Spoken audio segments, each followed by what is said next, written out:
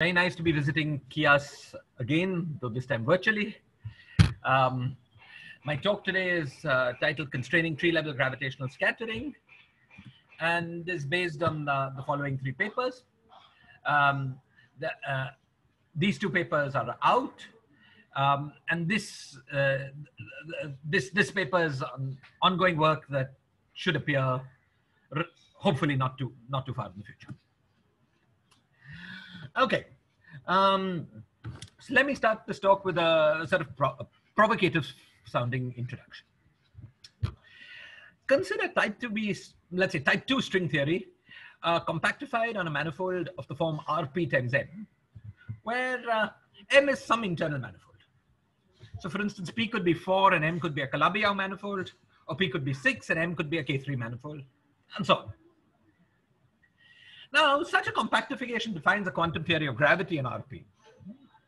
And at the quantum, that is, by which I mean the loop level, scattering amplitudes of the p-dimensional gravitons depend in detail, depend sensitively on the details of the manifold M.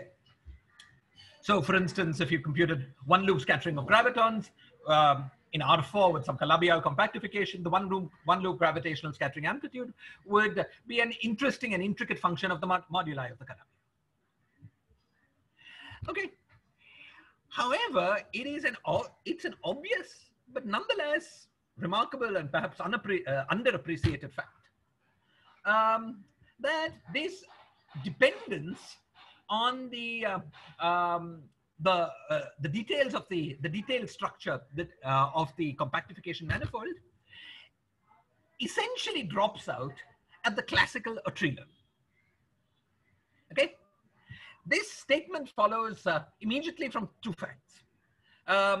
The first is that the vertex operators for the graviton lie entirely in the Rp part of the conformal field theory, and the second fact is that the sphere, the Riemann surface, the sphere, on which you compute correlation functions in order to compute tree-level scattering amplitudes in string theory, that sphere has no moduli.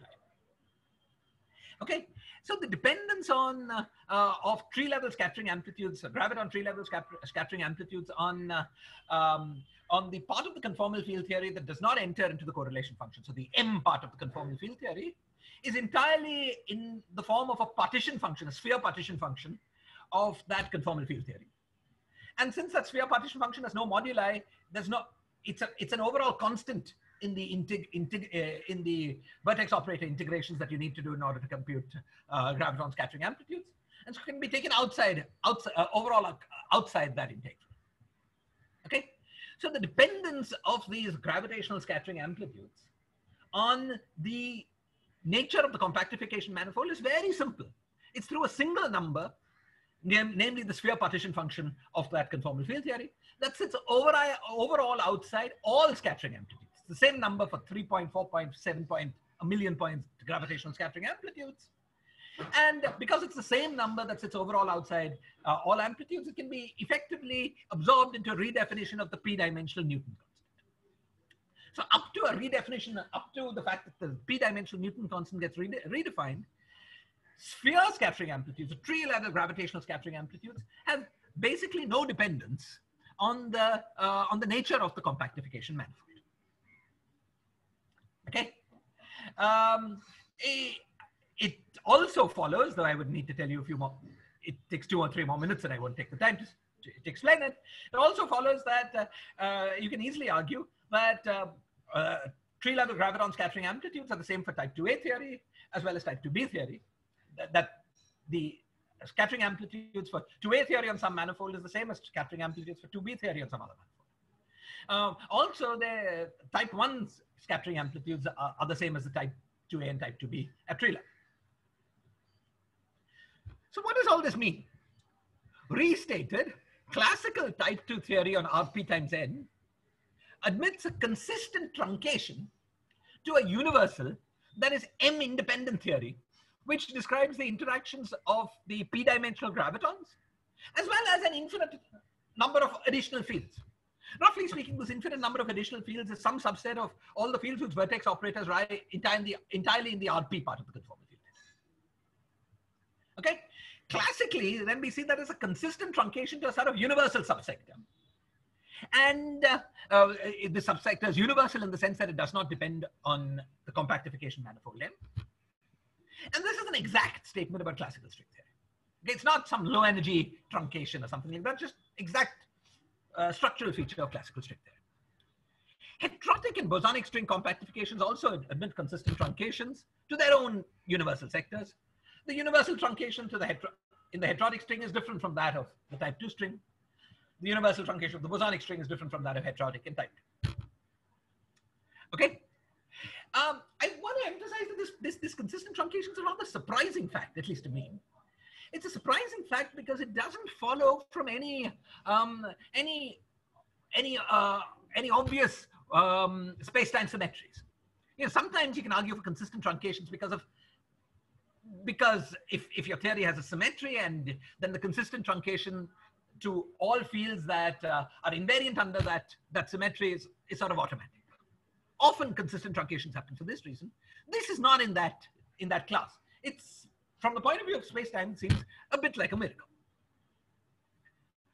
Okay, so we've looked at these string graviton scattering amplitudes and their sort of surprising consistent truncation, classically speaking.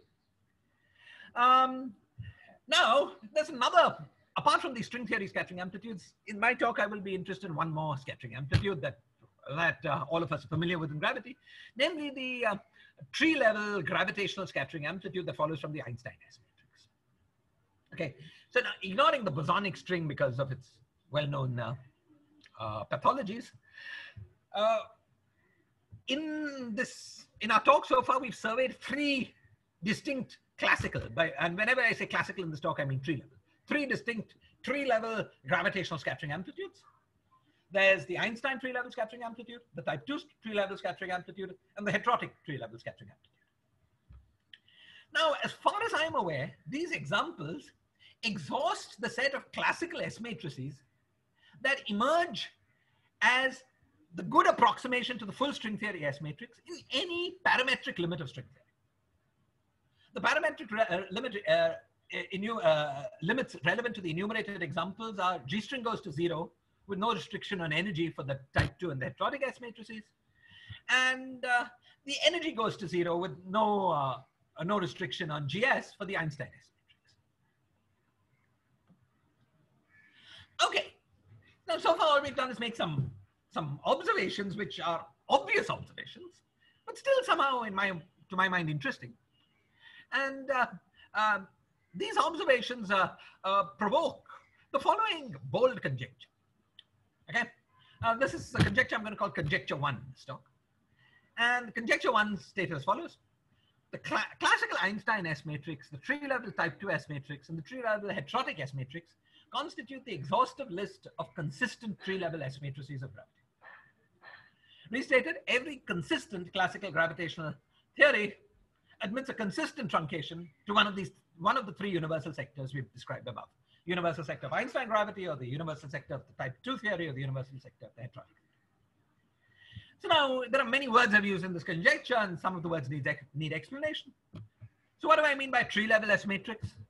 Well, that's clear. A tree-level S matrix is an S matrix whose only singularities, whose only non-analyticities and momenta are poles that correspond to the exchange of some representation of the little group, a massive or massless little group in the appropriate dimension. What do I mean by the word consistent in this conjecture?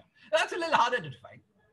But what I mean is a theory that obeys all the general low energy, all the good properties that we expect of a classical theory, which includes, but may not eventually be limited to, causality and boundedness of energy. Perhaps we need to add a few more bells and whistles as in order to try to make conjecture 1 precise. So, Shiraz? Yes.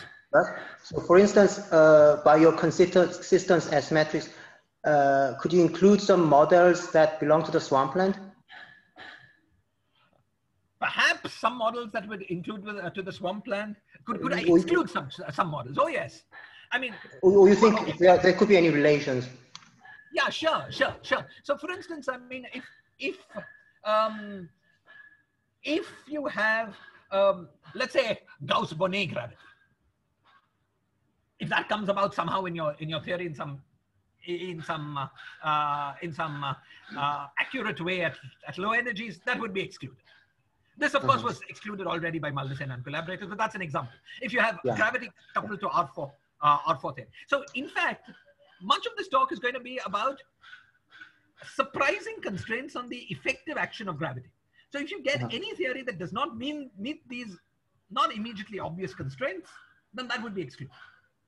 Okay. Yeah. Right. Thank you. This will be clearer as we go. Okay. Thank you. Yeah. Okay. Now, I want to emphasize that this conjecture one sounds very surprising and in a way sounds crazy. Firstly, I want to emphasize this is only a conjecture about classical S matrices. Okay. All bets are off once you include loops. We see that already from the consideration of string theory. String theory amplitudes with loops, there's a huge plethora, one for every compactification of string theory, because at loops, every compactification is different. We get this striking uniqueness only at tree level. Okay? And, okay, it sounds crazy because we're just enumerating a few simple S matrices and saying there's nothing else could happen at tree level. Okay, but perhaps it's true. That's something like conjecture one should hold. Can I ask one more, please? Yes. So when you do these three classifications, type 1 belongs to heterotic and M theory belongs to type 2? No. When I do this, type 1 belongs to type 2. And M theory is nothing because it's worldsheet picture is not classic. Okay, thank you. Okay. Yes. The reason the reason behind your question might be that we know about type 1 heterotic duality. So you might think, well, how could type 1 belong with type 2 rather than heterotic? But remember that duality it requires you to go from weak to strong coupling. Oh yes, okay? Sure. So the low energy consistent truncation at the two ends are just different. Yeah, sure. Yeah. Okay, great, excellent. So now that's something like conjecture one should hold has been suggested on several occasions by Nima or Kaniyama. May not have said it exactly in these words and may have had slightly different things in mind, but that something like this should hold. Nima has been saying for over 10 years, though I haven't managed to find a paper in which he said it, but he's been saying it in private conversations for a long time. And I also suggested this as a possibility in a talk I gave in Strings 2018 and also the talk I gave in Strings this year, which was fine. Now, this sort of crazy sounding conjecture one implies the following two successively weaker results. First, we have conjecture two. Conjecture two is the statement that the only consistent tree level gravitational S matrix with poles of bounded spin is the Einstein S matrix. This must be true if conjecture one is true, because we've just listed three S matrices, two of which have poles of unbounded spin, namely the type 2 and the heterotic S matrix. Okay, so the only one that remains is the Einstein S matrix. It's the only one with poles of bounded spin. So if conjecture one is true, conjecture two follows. Similarly, there's an even weaker conjecture three, which is that the only consistent tree level S matrix with only gravitational poles is the Einstein S matrix. This also follows immediately, say from conjecture two. So this is like a hierarchy of Russian dolls of conjectures. One implies two implies three, but the reverse implications do not hold. In this talk, I'm going to study just aspects of conjectures 2 and 3. Conjecture 1, which was included in the talk just for motivation, will not appear again except, to form motivational background for us. Okay, so my talk is about gravitational scattering, classical gravitational scattering. But in the conjectures that I formulated, we could look at the scattering of any numbers of gravitons. 3, 4, 5, 6, 7, and so on. The conjecture should hold for all point scattering. So let me start with the simplest case, namely that of 3-point scattering. Now, gravitational scattering with 3 gravitons is particularly simple. And this is because part of the reason for this is that kinematics greatly constrains 3 graviton scattering. In dimensions 5 and higher, all 3 graviton scattering amplitudes are necessarily linear combination of 3 structures. The first of these structures, which I've called T1, is the structure that comes out of two derivative Einstein gravity. The second of these structures, which I call T2, is the structure that comes out of the four derivative Gauss-Bonnet gravity. And the third structure, which I call T3, is a structure that comes out of six derivative Riemann cubed. Okay, and just from kinematics, you can show that any scattering, any consistent gravitational scattering amplitude, quantum, classical, whatever, is a linear combination of T1, T2, and T3. Okay, so these are very special scattering, very simple scattering amplitudes. So I've just set this in an equation. The most general gravitational scattering amplitude of any sort takes the 3-point gravitational scattering amplitude of any sort takes the point from A times T1 plus B times T2 plus C times T3, where A, B, and C are numbers. The dimension full numbers, but the numbers independent of scattering momenta and polarizations and so on. Now, Kamano, Edelstein, Maldacena, and Zhibodev, in a famous paper that was written maybe 6 years ago, demonstrated the following. They demonstrated that any theory in which the 3-point scattering amplitudes of graviton have non-zero B and C, B or C, are necessarily acausal. Any such theory is necessarily acausal unless the 4 graviton scattering amplitude in such a theory includes contributions of exchange of particles of unbounded spin. So restated, if we're in a theory where we don't have particles of unbounded spin, then the only causal gravitational theories, okay, always I'm restricting to classical gravity, mind you, only 3 levels, okay, then the only consistent gravitational theories are theories in which the 3-point scattering amplitude for gravitons has B equals C equals 0, and therefore takes the Einstein gravity form. Okay?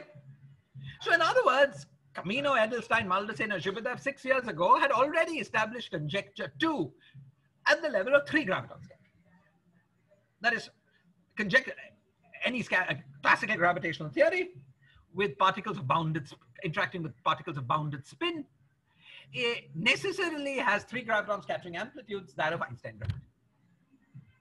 Now this is very encouraging. However, as we've just seen, 3 graviton scattering amplitudes are very special because kinematics tells you that they lie in a 3-dimensional vector space. And the condition that we got Einstein gravity was just a codimension 1 condition on a 3-dimensional vector, space. Just 2 conditions on 3 numbers, and that's impressive and it's good that it worked, but is qualitatively different from what will happen at 4 or higher point scattering, because 4-point or high point gravitational scattering amplitudes are labeled not by a finite amount of data, but by an infinite amount of data. Okay, so if we could establish something like conjecture 2 for 4-point scattering, that would be much more convincing. Okay, and that's what I'm going to try to do in this talk. The rest of this talk, I'm going to focus just on 4-point gravitational scattering amplitudes, always a trillion. Okay, so in this talk, we're going to study 3-level 4 graviton S matrices generated by local Lagrangians with a finite number of fields. Okay, what this means is that the Lagrangians in question have a bound in the number of derivatives that can appear. All such S matrices are given by, have the following analytic structure and momentum. You've got a bunch of exchange poles corresponding to the exchange of some little group representation of our theory. And in addition, you've got some momentum, some polynomials in momentum. Okay, so in order to study such S matrices, what we're going to do is to break it up into 2 parts. First, we'll completely understand the polynomial structures. Sorry, first we'll completely understand the pole structures, and then we'll understand the polynomial structures. Okay, so it follows that a complete classification of, so let's first start with the pole structures. You see, the pole structures are very simple. They're all given by 2 gravitons scattering to give you some intermediate particle, which then scatters to give you 2 gravitons again. And the pole contribution to such a process is completely specified once you know the graviton-graviton particle 3-point coupling. Okay, so completely classifying all pole contributions to graviton scattering, 4 graviton scattering, is equivalent to completely classifying all GGR on-shell 3-particle S matrices. Okay, so in order to classify these pole contributions, what we need to do is to find all possible GGR scattering amplitudes. This problem had been looked at previously in some special cases, for instance, in D = 4 using spinor helicity formalism, but had not, to my knowledge, been looked at in generality. So we sort of worked this out. Okay, and what exactly did we work out? Well, see, consider, for example, that the particle that we're scattering that goes in the middle is a massive particle. So the massive particle is labeled by some representation of SOD -1. Okay, now it's not a very difficult exercise, and one we performed in one of our papers, is to enumerate the full list of 3-particle S matrices of the form GG particle for every possible SOD little group representation. Okay, this is an enumeration that we could do, and we provided a completely explicit basis, linear, such that every 3-point function is a linear combination of these structures, very much like I just explained to you for the gravitons, for GG particle. And we also gave a completely explicit listing of all of local Lagrangians that correspond to each of these 3-point functions. Okay, and as a technical sort of fine, this is what we did. Okay, now very briefly, I'm going to try to very briefly explain to you the method we used to perform this very simple enumeration exercise. Okay, so suppose we've got 2 gravitons coming together with momenta K1 and K2. Okay, now these two on-shell K1 and K2 I'll give you two vectors in Rd minus 1 comma 1, and together they span an R11 subspace of Rd minus 1 comma 1. We call this R11 subspace the scattering 2 plane. Okay, now this the symmetry that is preserved by this that does not rotate the scattering 2 plane is an SOD minus 2 rotational symmetry. Now, we've got a massive particle interacting with these 2 gravitons. This massive particle appears in some SOD minus 1 representation. That's just little group analysis. This SOD minus 1 is the SOD minus 1 that stabilizes the momentum of our massive particle and therefore stabilizes K1 plus K2. Okay? Now, the gravitons that we're interested in, their polarizations, because of gauge invariance, because there's a gauge redundancy, they transform not in SOD minus 1 representations, they transform in SOD minus 2 representations, and can easily be seen that they transform in the traceless symmetric representations of the SOD minus 2 that preserve this scattering 2 plane. Okay, so the set of consistent 3-point interactions are simply the most general SOD minus 2 invariant that can be built out of 2 symmetric traceless tensors. Those are the 2 gravitons, and a given SOD minus 1 representation. That's the internal degrees of freedom of our massive particle. Okay, and this most general invariant also has to be both symmetric under interchange of the 2 gravitons. Okay, so it's a simple group theory. It's a simple group theory question to enumerate all these 3-point couplings. Just use descent rules from branching rules from SOD minus 1 to SOD minus 2, and then Clebsch-Gordan coefficients. It's a simple exercise you can perform. We performed it and just enumerated all these couplings. And then finally you can covariantize it, write down Lagrangians, blah, blah, blah. Okay. Now, from this exercise, there are 2 things that we pull out of this exercise.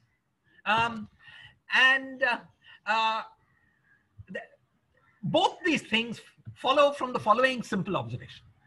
It turns out that every coupling on our list, we've got just the most general list of all consistent couplings, every coupling on our list turns out to be a 4th or higher order in derivatives. So they're all polynomials in momenta, and all the momentum polynomials start at 4th or higher order in all the 3-point functions that we enumerate. Okay. Now, why did this fact is going to be of crucial importance to us, both now in a simple way and later in a more important way. So it's worth taking a minute to try to understand it better. Why did this happen? Why did it happen that graviton particle 3-point functions were always of fourth or higher order in derivatives? Basically, the explanation for this fact is that the 3-point couplings that appear with graviton and this particle occur like Riemann tensor particle, or derivatives on this, and therefore are fourth or higher order in derivatives. Now, this is not an entirely obvious thing, because you could have in order to get the two gravitons, we don't need to add a new Riemann tensor, right? We could have taken like an expansion of square root g in square root gr, or we could have taken square root g. Yeah, so for instance, here, we could have had a term like square root g sr, or square root g r mu nu alpha beta, s mu nu alpha beta, and then expanded either square root g or r to higher than linear order in amplitudes, and that would have generated an HHS term. So it sounds like the existence of such Lagrangians are a counterexample to the claim I've made. Yet the claim I made followed from group theory, so it had to be true. And how do these two facts tie together? Well, they tie together in a very beautiful way. Any Lagrangian like this that does indeed generate an HHS coupling also generates an HS coupling, because you see that there is a path that is quadratic in this Lagrangian. Now, if you have an HS coupling in your theory, it's telling you that the fields you're dealing with are not appropriately defined to correspond to scattering particles. You've got to rediagonalize the fields to get diagonal propagators. Then your fields correspond to actual scattering particles. And in each case, once you do that rediagonalization that gets rid of these quadratic couplings also gets rid of these apparent cubic couplings.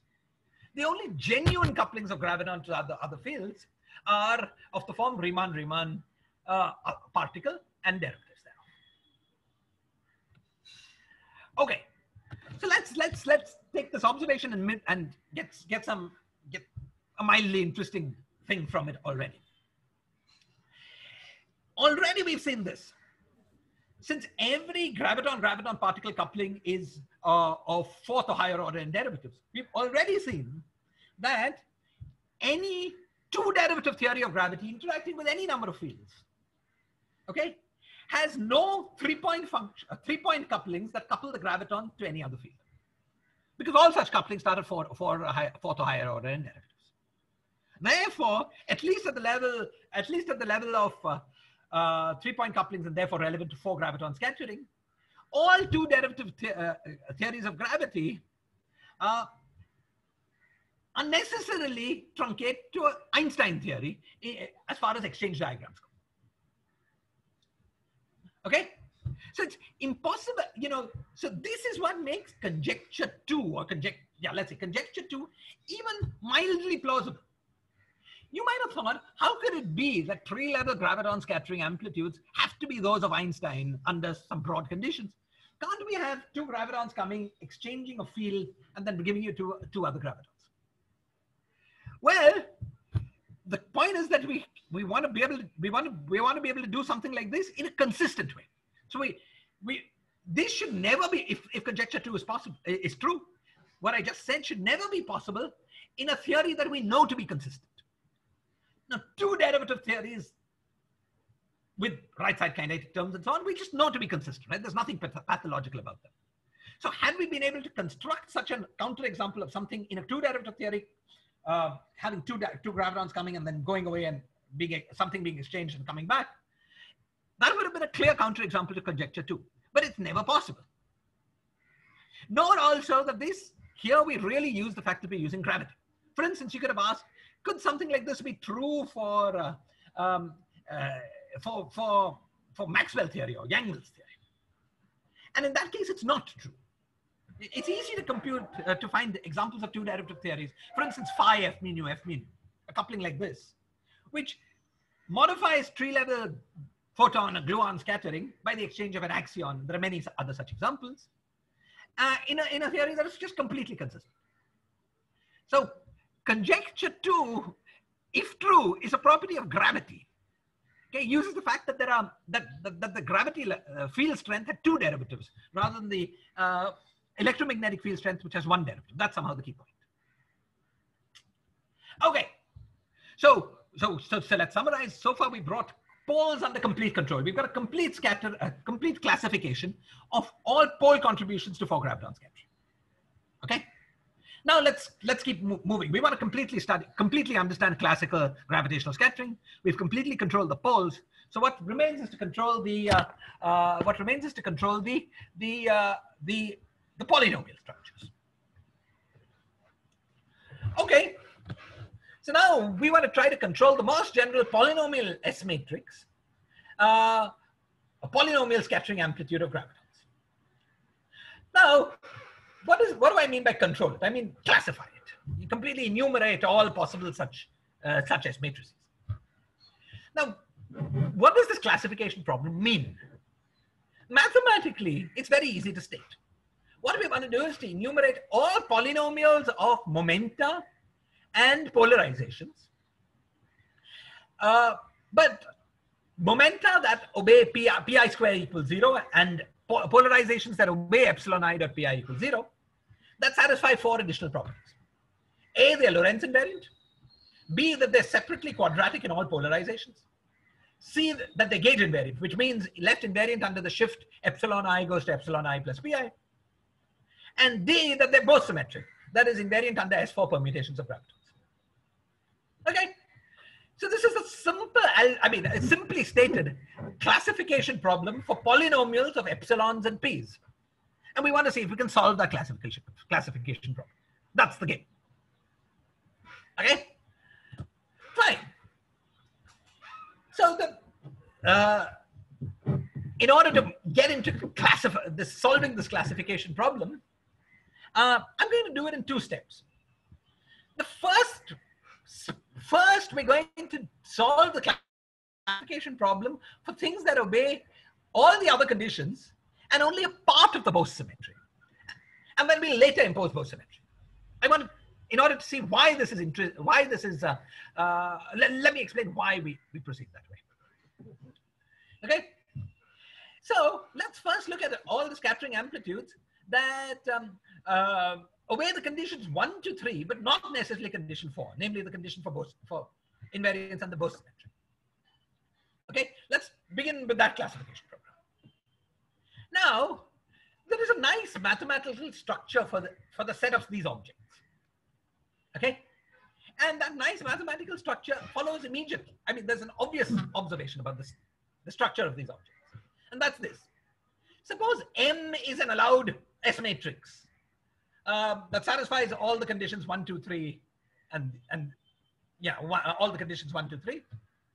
Then any polynomial of S and T times M is also such an S matrix. Okay, why? Because any polynomial of S and T is Lorentz invariant. Any polynomial of S and T has no degree dependence on epsilon, so it doesn't change the fact that M was separately quadratic in all polarizations. And any polynomial in S and T is by itself gauge invariant because it doesn't involve epsilon. So obviously. Now, this simple observation has an interesting, makes contact with interesting mathematics. In mathematical language, the space of unsymmetrized polynomial S matrices is a module over the ring of polynomials of Mandelstam variables. This is sophisticated mathematical terminology for this claim. That if M is one of what you want, P of S, T times M is also one of what you want. Now, we can do a little bit better. Okay? It's not difficult to verify that if we don't try to impose all of the Bose symmetry, but we only impose a certain Z2 times Z2 subgroup of this Bose symmetry. The Z2 times Z2 subgroup of S4 is the subgroup generated, consisting of the four elements. Identity, interchange of 1 and 2 and simultaneous interchange of 3 and 4, interchange of 1 and 3 and simultaneous interchange of 2 and 4, and interchange of 1 and 4 and simultaneous interchange of 2 and 3. Easy to check that this is some Z2 times Z2. And it's as easy to check that what's special about the Z2 times Z2 is that it leaves the Mandelstam variables S, T, and U invariant. Okay? That's very important because this argument here goes through now if we impose not just 1, 2, 3, but also a part of 4, namely invariance under Z2 times Z2 invariance, under the Z2 times Z2 subgroup of S4. Okay, so if we impose conditions 1, 2, 3 and the Z2 times Z2 part of 4, the structure that we have is a module. It's a module that we sometimes call in our paper the module of quasi-invariant polynomial S matrices. Quasi-invariant means that it's invariant and a part of the permutation symmetry, but not all of it. Okay. Now, there's an important mathematical fact in what I'm going to be telling you about, and that mathematical fact is this. The space of quasi-invariant S matrices, well, firstly, the mathematical fact is this. S4 modded out by Z2 times Z2 is a normal subgroup of S4. So you can mod out S4 by Z2 times Z2, either from the left or from the right, you get the same thing. That same thing is a group because this is a normal subgroup. And that group turns out to be S3. Okay? So our quasi-invariant our modules of quasi-invariant S matrices furnish a representation of the group S3. Okay? Now, in the end, we are not interested in these quasi-invariant S matrices. We are interested in completely invariant S matrices. But then once we've understood the structure of these quasi-invariant S matrices, getting the actual physical S matrix is very simple. All we have to do is to project these quasi-invariant S matrices onto the part of the S matrix that transforms in the singlet representation of S3. That then ensures the whole thing is S4 singlet. Okay? So we break up this classification program into two parts. A, classifying these quasi-invariant S matrices, which have this nice module structure. And B, after we finish this, imposing the singlet condition on our classification. Okay, great. Now, we've got these nice modules. Okay, so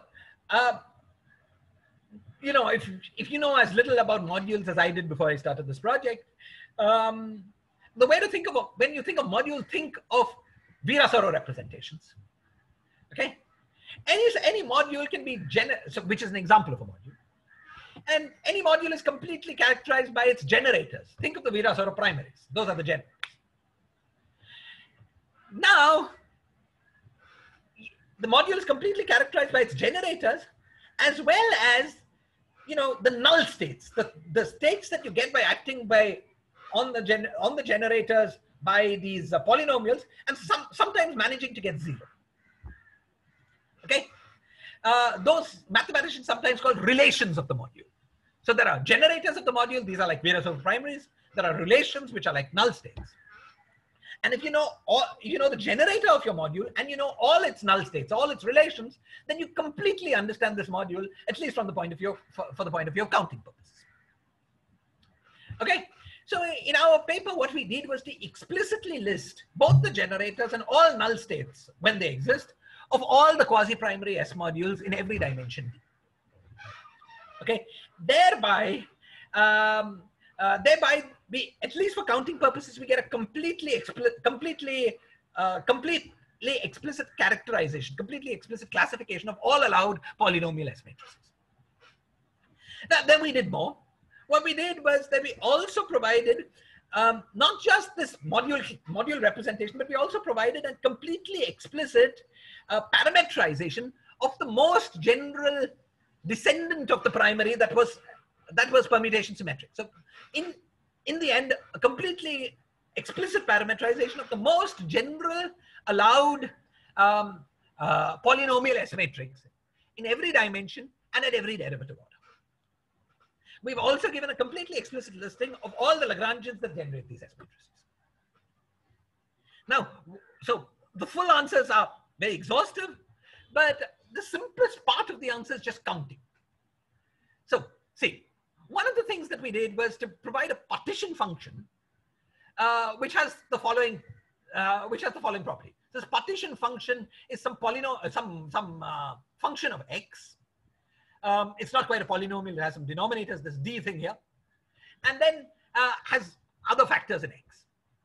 Now, the role of this partition function is this. If you take this partition function and rewrite it as am x to the power n, the coefficient am gives you the number of independent numbers at dimension m that you need to specify in order to specify the most general polynomial S matrix for gravitons. So we worked out explicitly what these partition functions were, and I've tabulated the answers for you here separately for parity odd S matrices, parity even S matrices in every dimension. We've also done something similar for photons. I'm going to ignore that. It's not relevant to this. Okay. I'm going to, this parametrization that I'm going to be using will be important for the physics I'm going to try to pull out of this.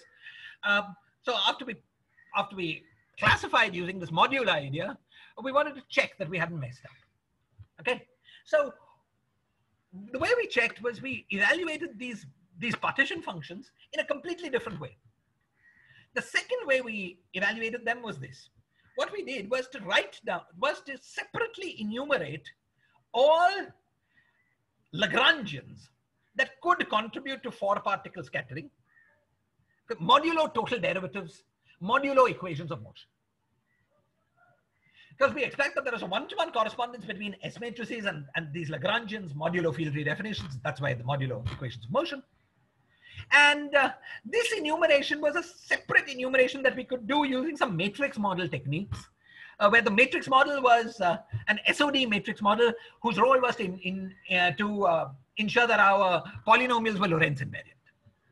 Okay, it's an intricate and complicated thing, and I won't go through it with you. Just the important point is that it's completely independent enumeration that we performed partly analytically, partly numerically. But in every case, we reproduced this partition function bang on the nose. So we're very confident that our results are right, that we've given the most general classification of four graviton polynomial scattering amplitudes. We've not missed out anything. Okay, so far in this talk, we've gone through a lot of detailed kinematics and... Shiraz? Yes. In your table from 8, 9, and 10 or higher, yes, it seems to be just the same function, right? Yes, yes. Why is that the case, you're asking? Let's look at even partition functions to start with. You see, even scattering amplitudes. Suppose you've got four gravitons coming. Okay, any four gravitons mark a three-dimensional subspace of the plane of the space in which you're scattering. Right, because they're characterized by P1, P2, and P3, and P4, but P4 is sum of P1, P2, P3.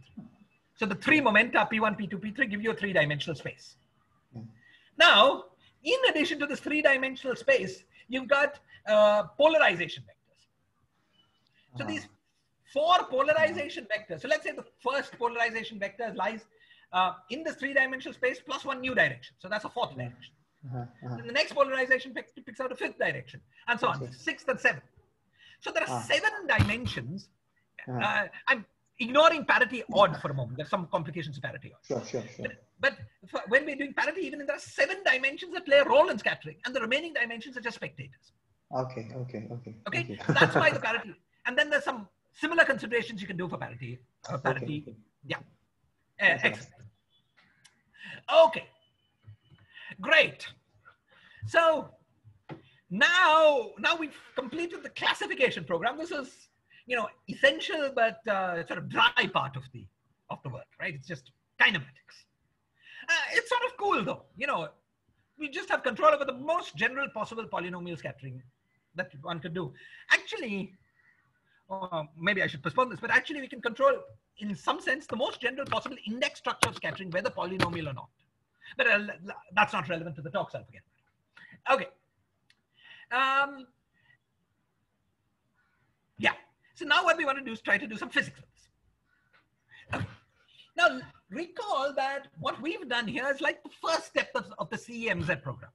In their program, the first thing they did was to make the completely trivial observation that every 3 graviton scattering amplitude is parameterized by 3 numbers. And then they went around using physics to try to constrain those 3 numbers. Now what we've done is done the equivalent of that. It's much more complicated. There are all these possible pole exchanges. There are these infinite number of polynomial terms, but we've got complete control over all of that. We've got completely explicit characterization of this infinite dimensional space. As you see, it's much more complicated as opposed to the three numbers of C and Z. There is a sense in which I would have to explain this to you properly, but there's a sense in which the data in high enough dimensions is parameterized by 10 unknown functions of S and T. Okay, since every function is an infinite amount of data, that's a lot of data. Now what we want to do is to see if we can constrain the data that appears in this scattering amplitude using physical principles. Okay, and in order to do that, I'm going to turn to something that at first sight sounds completely unrelated. I'm going to turn to an analysis of correlation functions in conformal field theories and the chaos bound. So bear with me for 5 or 10 minutes, and then you'll see the relevance of what I'm saying to scattering. Okay, so now we're switching gears. We're not doing scattering amplitudes anymore. We're not studying gravity. We're studying conformal field theories. Okay. What I'm reminding you of on this slide is some kinematics. Consider the normal time-ordered 4-point function of 4 identical operators inserted on an xt2 plane in some conformal field theory. The conformal field theory need not be 2-dimensional. It could be 4-dimensional or 7-dimensional or whatever. If a 7-dimensional conformal field theory exists, it could be whatever dimensional. But we are going to insert our operators just on a 2-plane formed by x and t. And the operator insertion points are given as follows. First, I give you the insertion points labeled by x and t. And then I also give you the insertion points labeled by the light cone coordinates z and z bar. Z is x minus t and z bar is x plus t. So operator 1 is the point that starts at x equals e to the power rho naught. Sorry, x equals minus e to the power rho naught and t equals 0. And then is boosted to the past by boost parameter tau. Operator 2 is the operator that starts at x equals rho naught, t equals 0, and then is boosted to the future. And operators 3 and 4 are points that were located at x equals 1, t equals 0, and x equals minus 1 and t equals 0. Okay? We're going to be studying this configuration in the limit that this tau, this boost parameter, is large. Okay?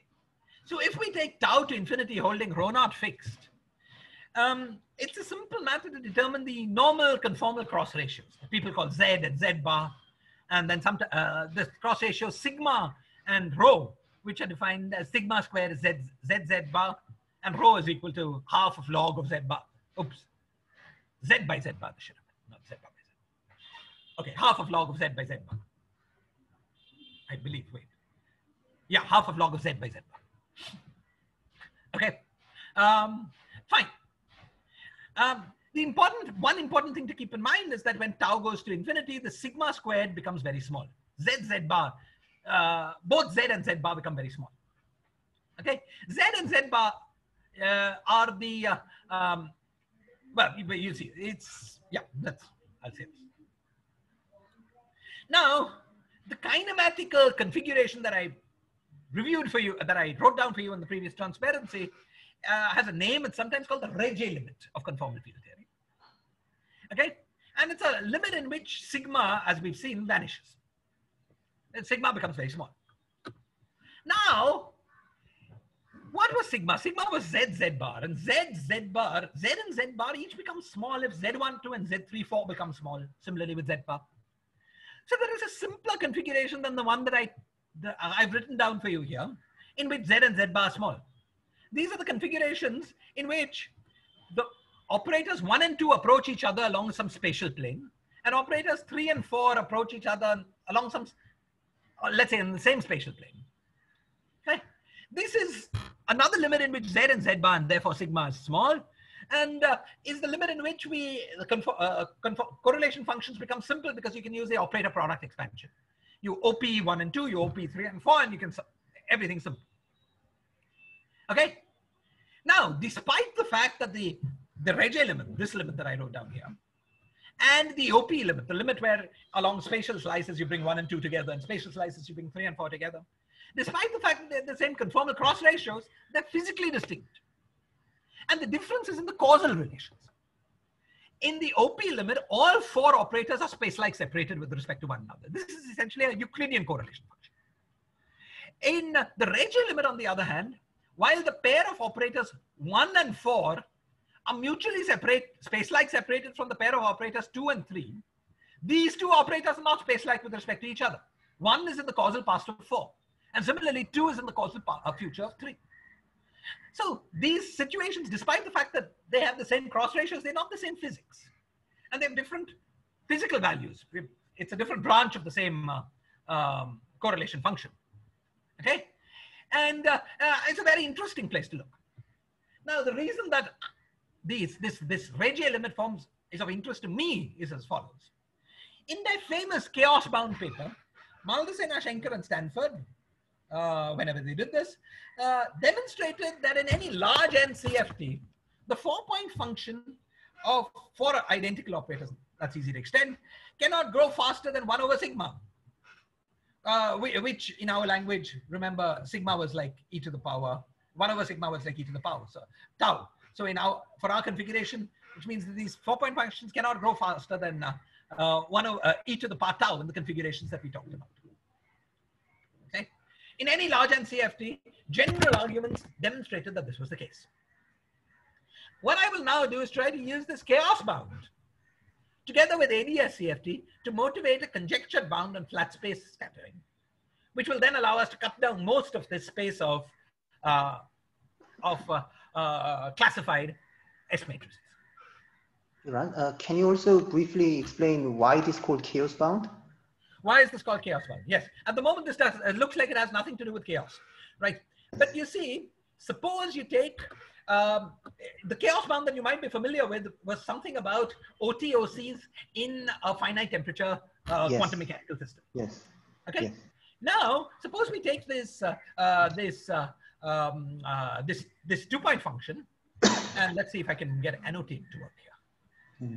Now let me try to move to an empty slide. Yeah, great. Can you see this? Oh, yes. Okay, excellent. So suppose I take a plane. I'm in Euclidean space to start with. Yeah. Okay, so suppose I take a plane. I'm in Euclidean space, and I do the quantization of this thing such that radial slices are slices in space, yeah. and angular slices are slices in time. Yeah. Okay. With such a quantization, the ordinary plane is a finite temperature theory because my time is a circle. Yeah. Okay. In fact, it's finite temperature theory with beta equals 2 pi. Okay.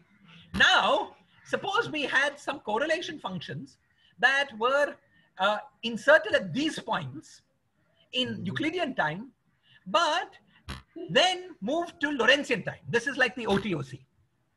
Yeah. Yeah. The Lorentzian time now is a boost. Yeah.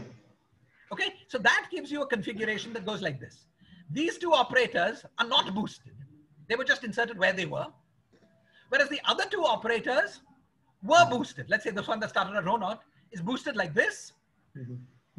It's taken to positive tau, which is boosting like this, and taken to positive tau, which is boosting like this. Yeah. Okay, and this is precisely the Regé configuration that I told you about. Yes, yes.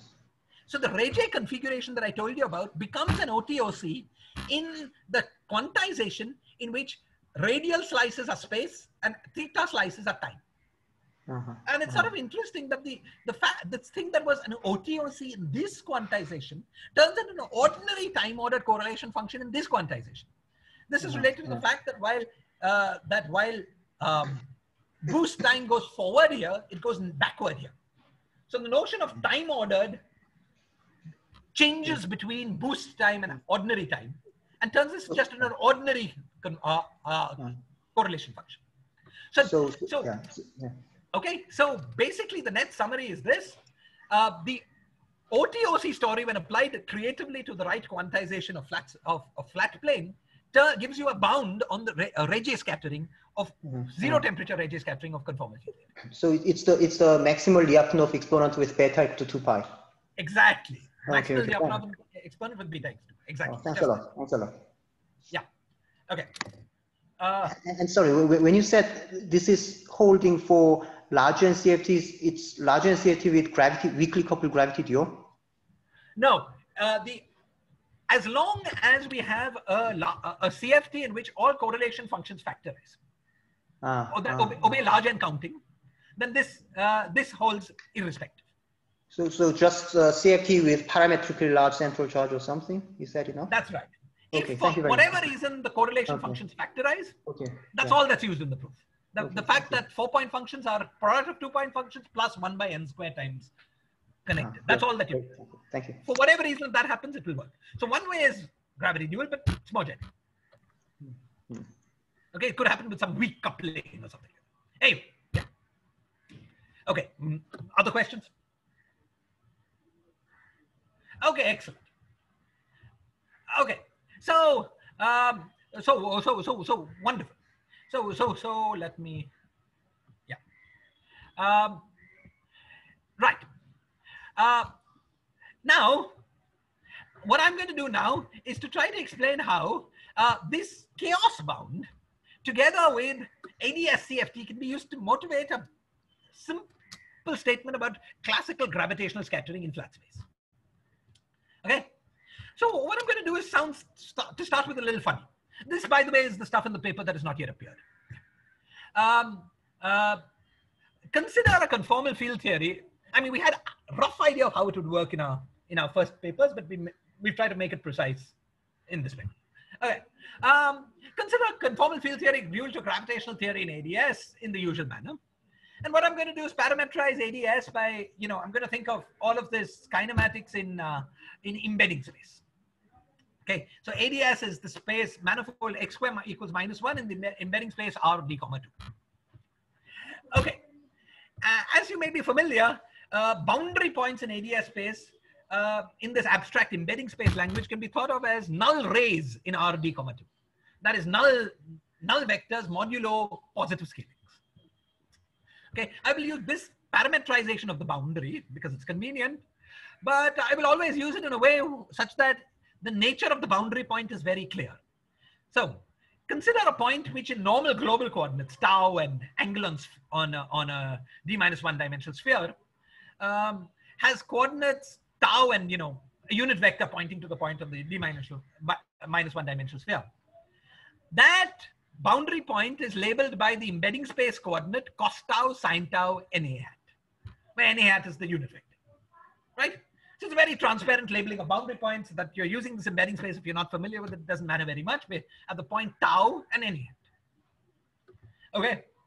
Now, for our purposes, it'll be sufficient to consider na hat that vary just on a single circle on the sphere.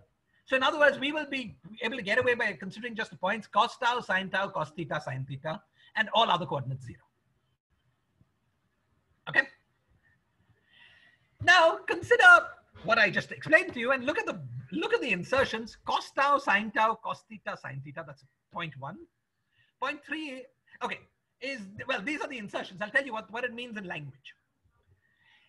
Points 1 and 3 are inserted at time tau.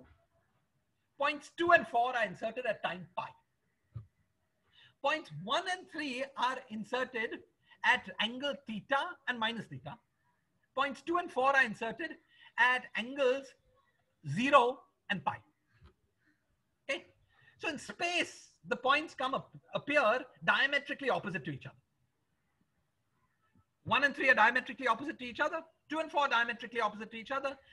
But the diametric opposite has a sort of angle between them. In time, the points 1 and 3 are separated. 1 and 3 appear at time tau. 2 and 4 appear at time pi. And we will always be in the range so that tau lies between 0 and pi. Okay? So this is the insertions of 4 points that I'm going to look at. Now these 4 points are characterized by some conformal cross ratios and I've worked them out for you. We'll come back to this. Now, what I'm going to ask you to imagine is taking this, fixing theta in your mind and moving tau. As you move tau, you pass through 2 special values that I want to explain to you. The first special value is the boundary of this range, tau equals 0. So when tau is equal to 0, something special happens to these boundary points. The special thing that happens to these boundary points is that if you look at these 4 vectors, in general, they span the 4-dimensional space that you can see here, made up of this, this, this, and this. Any linear combination of these, of any four-dimensional vector can be written. In general, it's a linear combination of these two. In other words, in general, these four vectors span an R2, 2 in embedding space. However, tau equals 0, this becomes 1 and 1. So it's in the same direction, same time direction as this -1 and -1. And so at that special point, these three vectors span not an R2, 2, but an R2, 1. There's one few. It's a special point. Related to this correlation function here diverges as computed from the bulk. The correlation function diverges as we go to tau equals 0. Now, in terms of conformal cross ratios, tau is equal to 0, okay, is rho is equal to 0 because the numerator and denominator cancel it. And so, when we reach this R1, this tau equals 0, R2, 1 point, we get a divergence like 1 over R to the power A, where A is a number that you can compute related to the total number of derivatives in this scattering S matrix element, but we will not bother to compute it for current purposes. Okay. The second point that's of interest is the following. Okay. Oh, and I should tell you, the most important thing about this is this. This correlator diverges, and the coefficient of this divergence is very special. It turns out that the coefficient of this divergence is completely controlled by the S matrix, flat space S matrix of this theory. Okay, the flat space S matrix of the bulk theory at scattering angle theta. I don't have the time to explain this to you in great detail. But this is a beautiful fact. It's related to papers that were written by Penedonis and collaborators early on, Pulchinsky, and most recently by Maldacena, Zhibadev, maybe Karen Ho, and Simon Duffin on the bulk point paper. These ideas play into this, and this was basically understood in those papers, though we made it a bit more explicit. Okay. Now, the second special value of tau is tau equals theta. The reason that tau equals theta is special is this, that if you look at the causality of the causal relations between these operators, they flip when tau goes through theta. When tau is greater than theta, the causal relation between these operators is that of the Regge regime that we talked about. Okay. On the other hand, when tau is less than theta, there's a different causal relation, which I've written here, but we don't have the time to go through. Important point is that the causal relation switches at tau equals theta. Okay. Tau greater than theta is where chaos bound appears. It's Regge. Tau less than theta is where there is a point, namely rho equals 0, where the answer for the correlation function is completely determined by the flat space S matrix in this theory. Okay. So now we're almost home.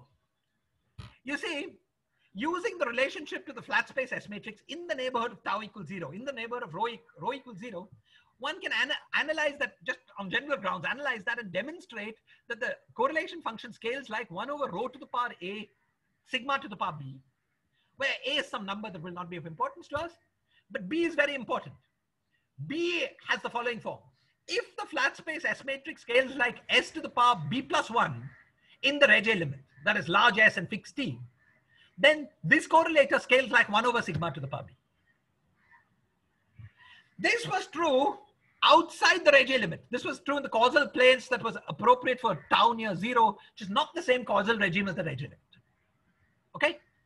But the next thing one can do is, by analyzing the bulk integrals, demonstrate that if we're interested in small theta and tau, so we're interested in small values of sigma, the full correlation function as a function, the leading behavior and sigma of the correlation function is this 1 over sigma to the B times some f of rho, where f of rho is an analytic function and can be continued from this other causal regime to the Regge regime.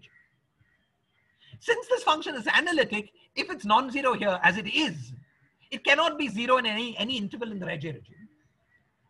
And therefore, we conclude that if the flat space S matrix grows with a B that is greater than 1, the correlation function in the Regge element grows with sigma in a way that violates the chaos bound.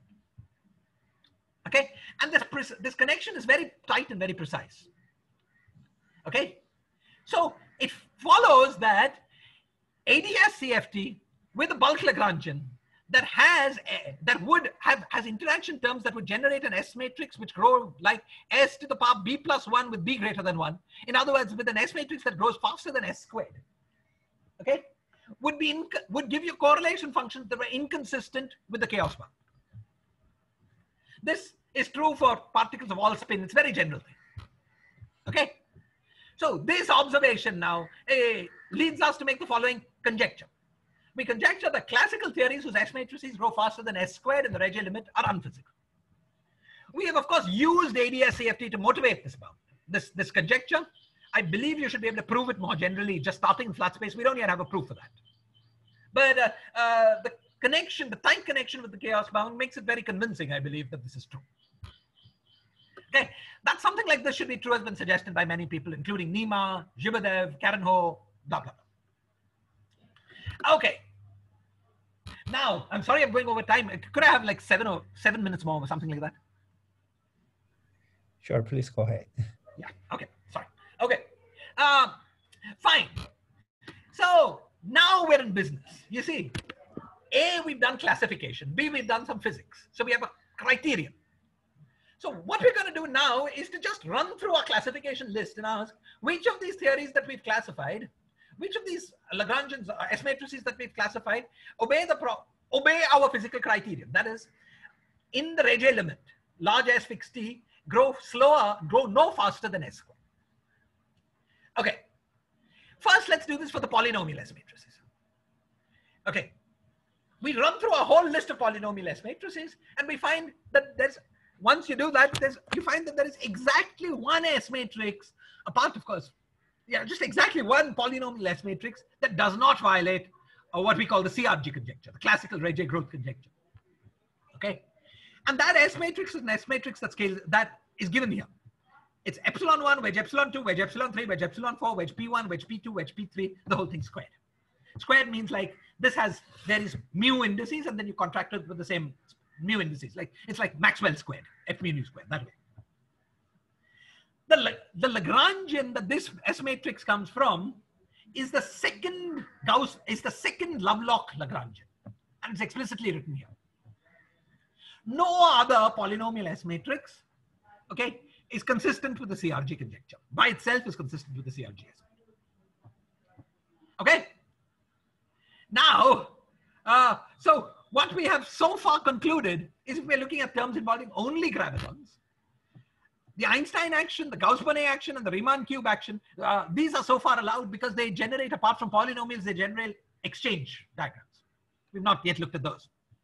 And the chi-6 give you the most general possibility for Lagrangians that obey that so far obey the CRG conjecture. Okay.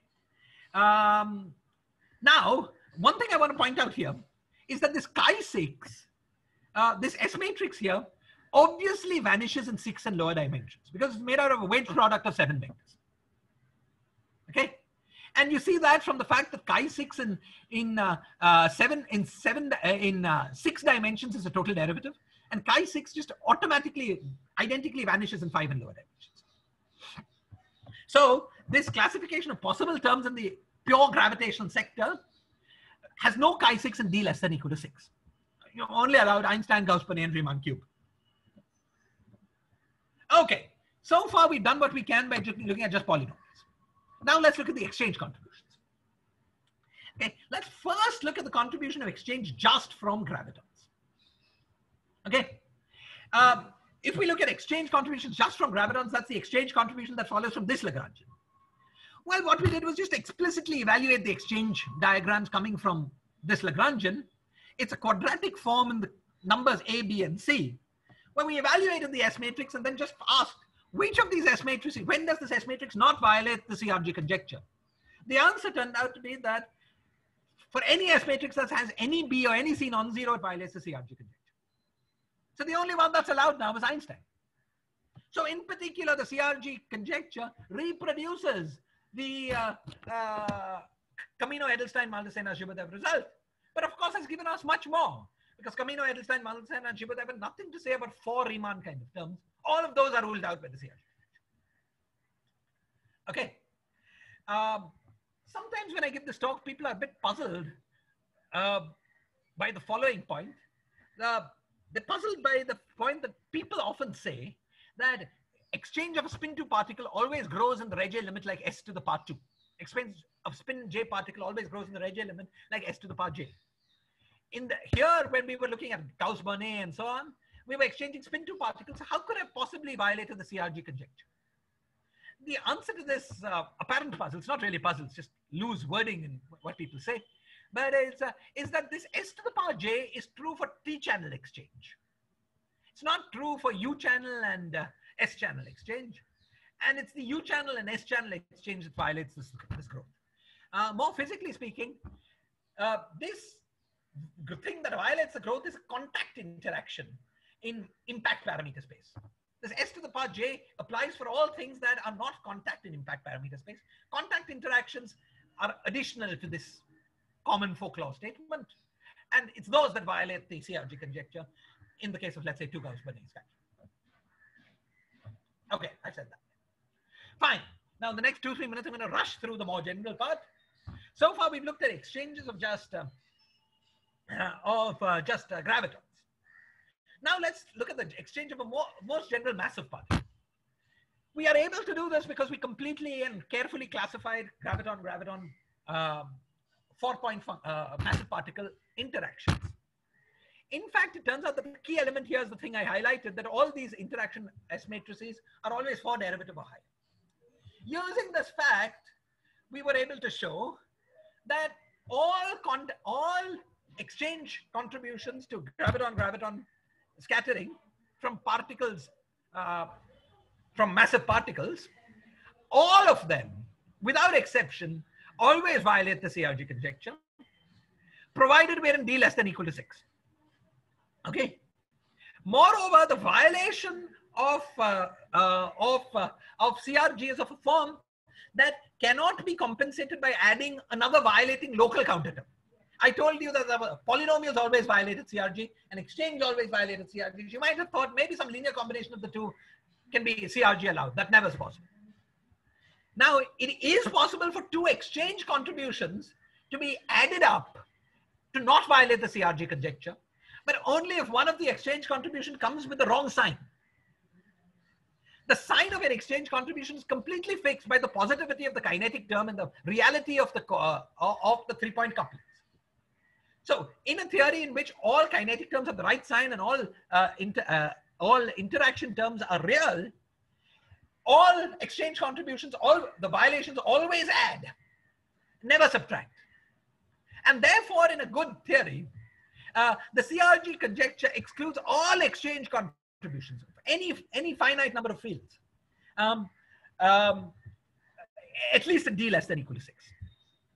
Okay, so that's the end of the talk. I'm sorry I went so far over time. In this talk, what I first presented was a complete classification of 4 graviton and 4 photon classical S matrices in a theory whose Lagrangian has a finite number of derivatives and a finite number of fields. We then presented a conjecture about the allowed growth of S matrices in classical theories of gravity, the CRG conjecture. We use this conjecture to completely classify allowed gravitational theory, allowed classical theories of gravity up to Lagrangian terms of Riemann that have Riemann to the 5 or higher. These were not classified because they don't impact 4 graviton scattering. It would be very nice to understand if our S-square understand our S-square conjecture better, and if possible, to replace it with a clear argument directly in flat space. I call it a conjecture because, to motivate it, we used ADS CFT. We went through ADS and then finally came to flat space. And it seems very indirect. There should be a nice, general, simple flat space argument for this thing. We're working on this, but we don't have a clear argument. I mean, there are many hints, but not clear. It would be very interesting to understand the status of this, the ambiguity that we found in d greater than or equal to 7, the second Lovelock term. Is it a genuine ambiguity? Is it really allowed? I very much doubt that's the case. If not, what is the physical argument that excludes it? Okay. Finally, then using ADS CFT, we can take our results into constraint and stress tensor 4-point functions in the large n limit. Our results suggest, perhaps they prove, that the only chaos bound allowed large n TTT 4-point TTTT 4-point functions that receives contributions from a finite number of single trace exchange blocks, in addition to the usual double trace exchanges from gravitons, is the one generated by the Einstein action of the bulk. It will be very interesting to generalize the results of this talk to the scattering of more than 4 gravitons. We've stuck to 4 gravitons. We have nothing to say about 5 or 6 gravitons. I have the feeling that it should be possible to do it in some inductive way, but I don't yet know how. And finally, if all this works out, we could try to get more ambitious and generalize the study of this talk beyond local S matrices with the hope of establishing conjecture 1, accounting for infinite number of fields, infinite number of derivatives, and trying to establish the uniqueness of string theory, classically at least, from low energy constraints. Thank you very much. Sorry for going so far.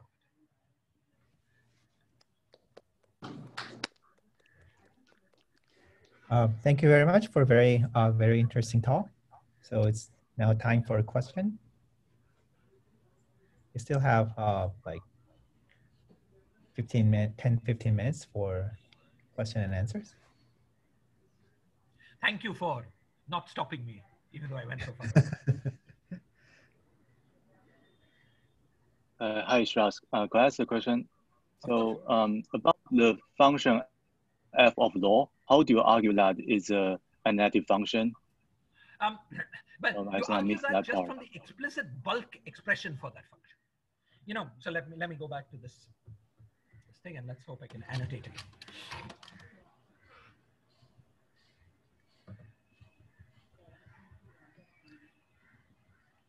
Annotate. Great.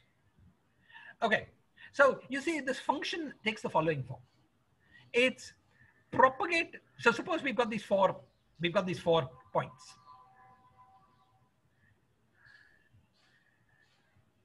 And then there's some point x here. So the function takes the following form. It's a product of 4 propagators times a vertex element in the bulk. I should emphasize that I'm not, you can maybe even say more in direct and formal field theory, but I'm looking at everything that comes from a bulk of a particular sort, right, with a local Lagrange. So there's a product of 4 propagators and there's a vertex term in the bulk. Now the propagators are a little more complicated because they've got polarization factors because we're dealing with gravitons. But in this cartoon slide that I'm going to, hi, can you hear me? Yes. Yes. Oh, my screen's frozen. Yeah. In this cartoon slide, I'm going to ignore all of that. I'll just pretend we were scalars. Okay. So the general prop is of the form P1 dot x to the power delta, 1 over P2 dot x, 1 over P3 dot x, and 1 over P4 dot x. P4 dot x, and then whatever we get here from the interactions. There's some interaction stuff which will play very little role. I mean, it'll play a role in the sigma, but okay, let me explain. Now what we do is to first take this thing and go to small sigmas. So sigma goes to 0. This allows us to simplify these expressions very much in the way, if you're familiar with the work of Penedonis, Polchinski, Sully, and Heemskirk. There is something very similar. This allows us to simplify the expressions to leading order in sigma so that you can pull out a sigma to the appropriate power times a function here that is a function only of rho. It's some integral expression for some function that's a function only of rho. And then by explicitly examining this function, we can just demonstrate that it's analytic. In fact, it's a function of rho that has a branch cut. And going from this, what we call the time-like Regge region, the place where the causality relations were different, to the space-like Regge region is like circling around this branch cut and coming here. So we can completely, just by explicitly writing down what this function is, in terms of propagators that we know and vertex factors that play no role because they're all polynomial, we can explicitly, give an explicit integral representation for this function and demonstrate its analyticity. In fact, for simple cases, we can even just compute what it is. So it's by writing it down in the bulk and examining the integral representation for it, that's how we establish that it's analytic. That's the short answer. Was that clear?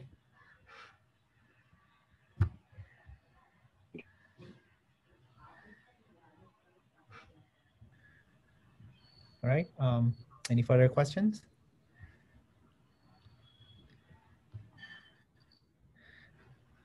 I actually have a little bit of maybe philosophical question. So can you also introduce like other like massless spin 1 particles in your discussion? And does that going to get you some universal amplitude? Yeah, right. Now, massless spin 1 by itself violates universality for the following reason. Well, the reason is more general, but let me give you an example.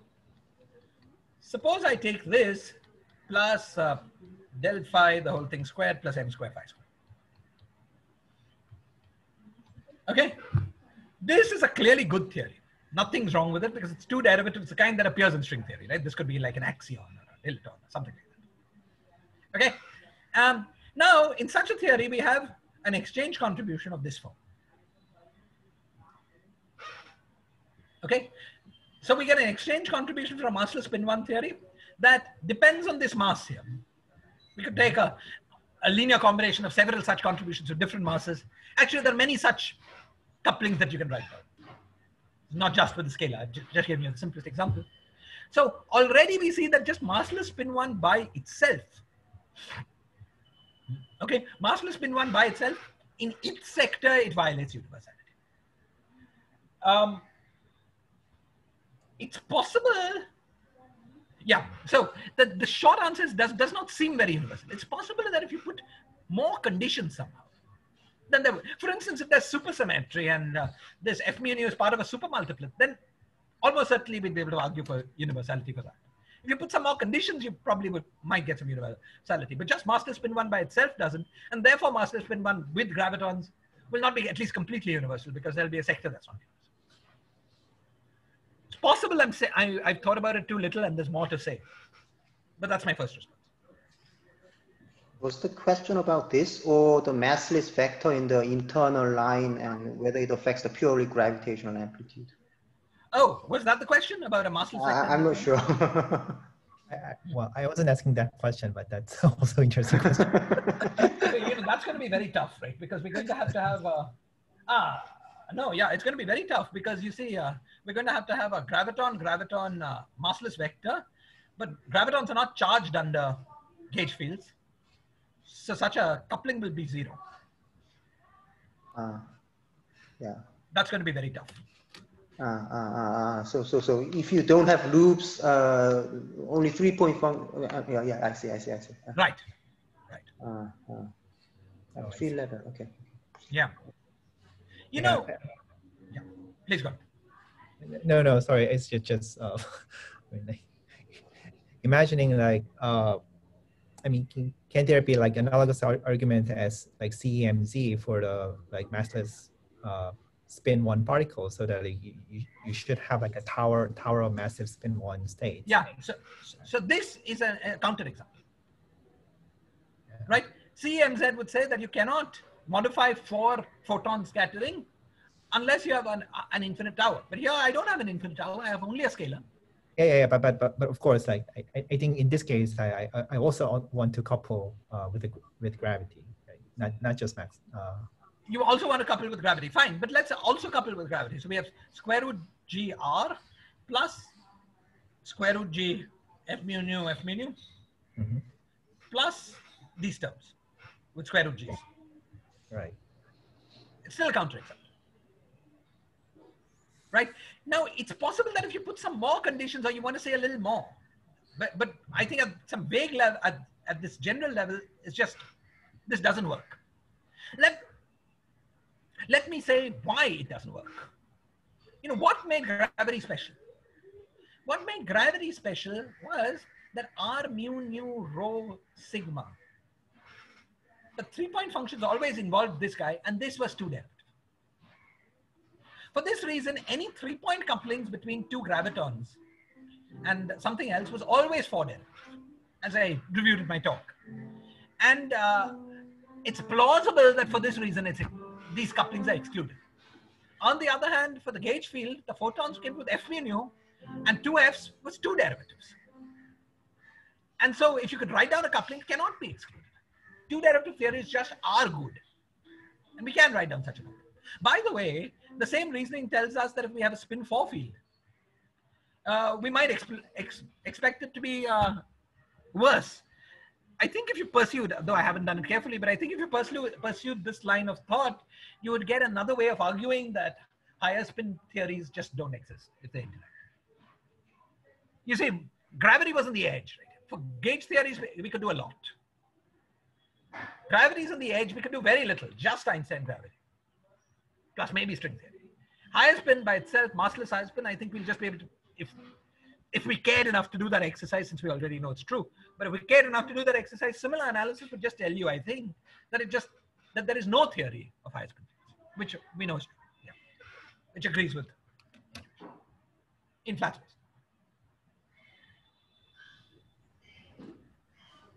Okay, so now, well, this time could I ask one more question?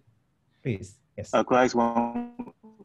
I'd be very happy. So for the case of four graviton scattering with the scalar exchange, you can also you release amplitude. Okay. Yes, great.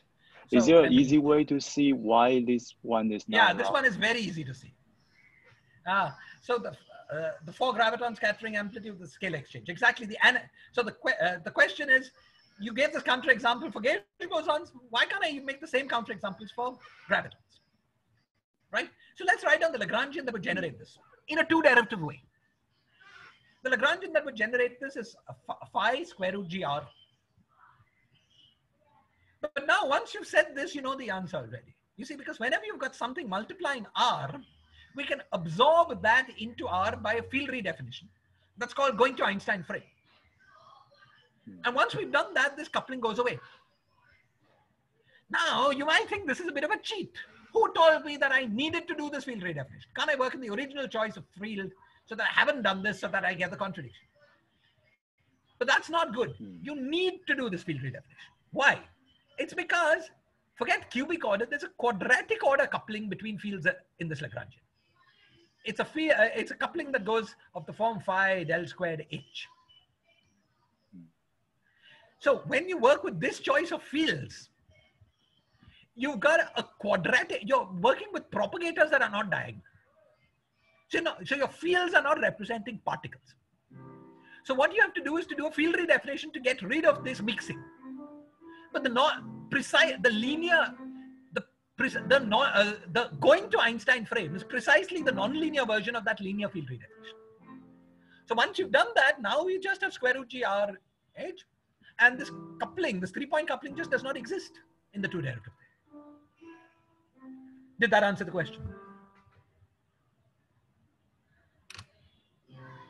So could you also have the term like phi square root of g? Sorry, I missed the question. Could you ask it again? So if I consider phi square root of g and an r square, that kind of vertex. Phi square root g r square. Yeah, now this could be a genuine coupling. Actually, in this particular case, if you write just r, because r appears in Einstein's equations, it won't give you anything interesting. But let's look at this. Yeah. Okay, this is genuinely true. It gives you a correct exchange diagram, but it's an exchange diagram in a Lagrangian that was 4-derivative. So it may or may not be consistent. And we explicitly evaluated this one in our paper and it violated the CRG conjecture. Okay, so it's fine. You can write it down, but it gives you scattering so what's the precise statement? You took a ADS theory with a scalar field like this and R. Actually, in ADS, we put while, which is the same thing. Okay, you put that in the bulk and you compute the 4-point function of 4 gravitons, 4 stress tensors. You will find a result that violates the chaos. I see. Right? So you can write down a Lagrangian. That's the important thing about this. It's not just kinematics that rules it out. You can write down these Lagrangians. The question is, are they generating consistent physics? If they were 2-derivative, they have to. If they're anything higher than 2-derivative, you don't know. And this does not generate consistent physics.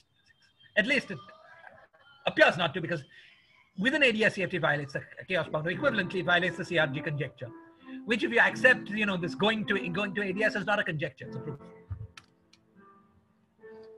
I see. Did I answer your question? Yes, yes. All right, so are there any further questions? Okay, now since time's up, let's thank our speaker again. Okay, thank you everyone